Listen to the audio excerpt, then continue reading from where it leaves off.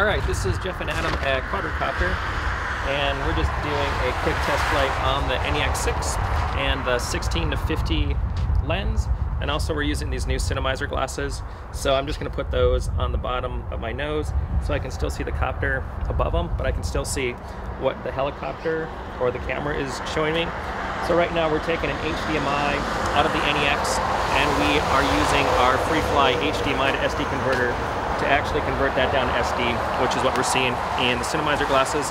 And yeah, the nice thing about these glasses is they're super bright. You got a lot of stuff to look at, so yeah, they work well.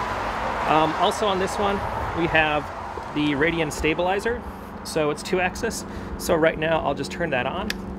So right now the camera is being stabilized on the tilt and the roll axis. So we're recording, so we'll quick start the motors.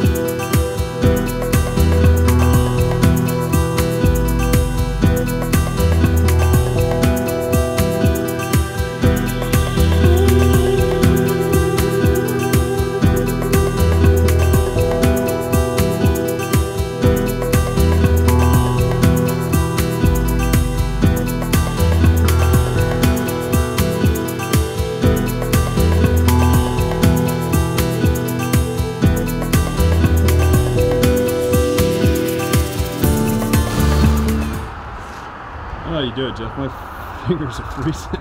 Yeah.